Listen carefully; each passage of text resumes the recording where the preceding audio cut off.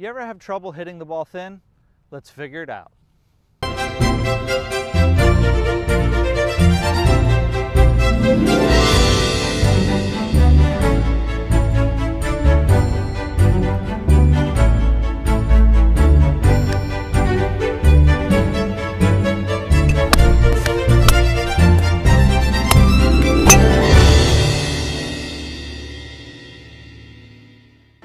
First of all, I want to make sure you understand what I mean by hitting the ball thin. That is when we come in and we hit the belly of the ball.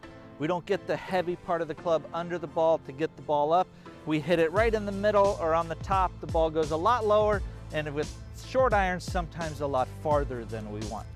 Well, hitting the ball thin is usually one of three different reasons why you would be hitting it like that.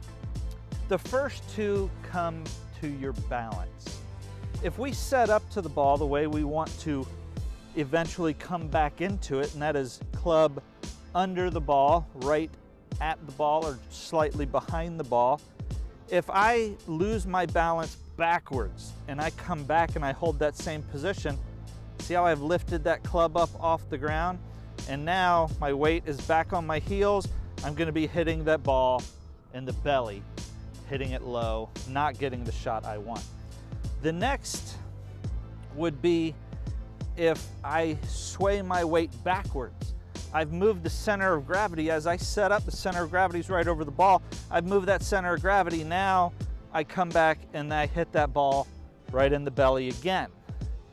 The third reason would be I get up here and I'm swinging a little bit timid and my arms pull into my body, and I've lifted that club up off the ground by doing that. Again, hitting it in the belly or more on the top. The best way to fix all of that is to make sure you keep the center of your swing, that is going to be right under your head, in place. We're swinging around that center.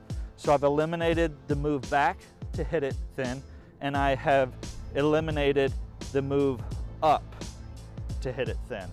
So by doing both of those things, keeping that center right in place, I can bring that ball or that club back down to the ball exactly where I want.